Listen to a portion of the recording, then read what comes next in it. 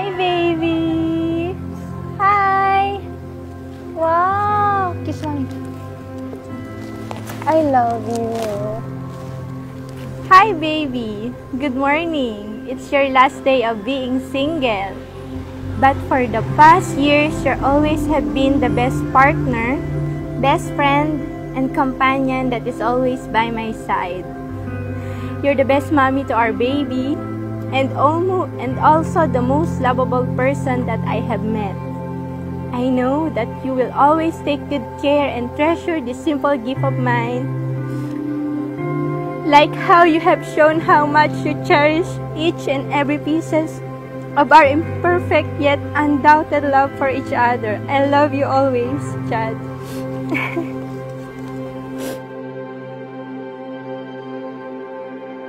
Hello, Daddy. This is it. Ito yung araw na ang tagal nating inintay. Finally, nangyayari na siya. I'm so excited to see you na be officially Mrs. Guzman. I love you so much. See you soon. Love lots, Mami. Love you, Mami. Hi, Mami. Thank you sa gift. And I love you so much. Kayong dalawa na kayo.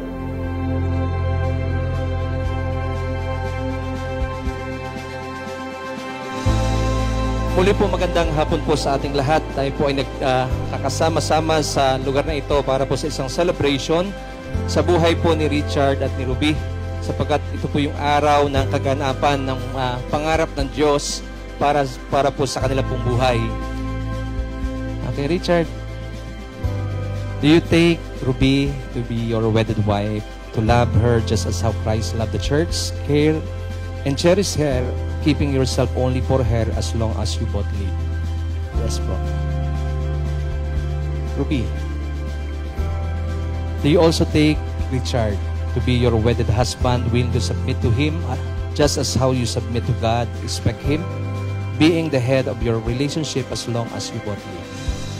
Yes, po.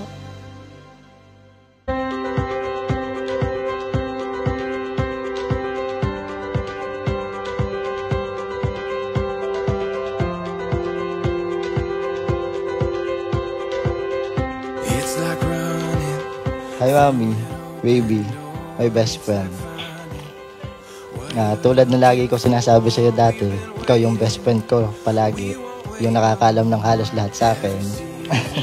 At saka, ikaw din yung halos nagsisilbing pangalawang parents ko minsan. Lalo na kapag medyo mali na yung mga ginagawa ko. We got a beautiful story.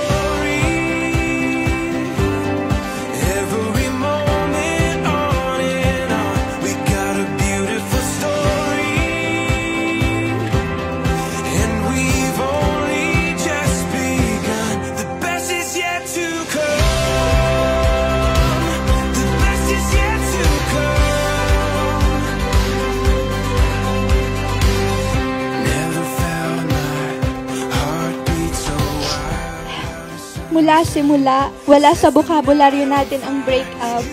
At kahit kailan, never na naging option ang cool off. I love you for that. We got a beautiful story. Every moment on and on. We got a beautiful story. And we've only just begun. The best is yet to come. We may not be the most romantic couple, tanggap ko na yun. You may not be the sweetest boyfriend, and okay lang. But today, I thank God that I'll be marrying the best man of my life. Alam mong mahal na mahal ko kayong dalawa ni Kel, lalo ka na to. So, I love you. I love you for being you from head to toe.